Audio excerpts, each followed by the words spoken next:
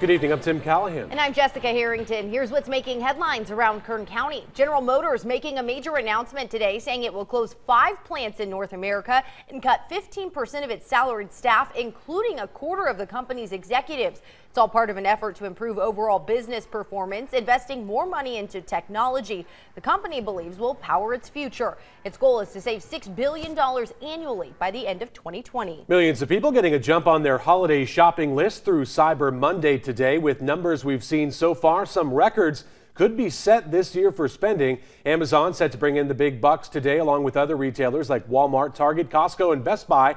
Last year, $6.5 billion spent online today. The countdown is on to the 36th annual Bakersfield Christmas Parade. It's happening next Thursday, December 6th. 23 ABC is sponsoring this year's parade, which is themed Christmas around the world. The parade is free to attend and will feature dozens of floats, live performances, some cuddly creatures, and of course Santa Claus. If you want to watch from home, we'll be streaming the parade on all of our streaming and social media platforms.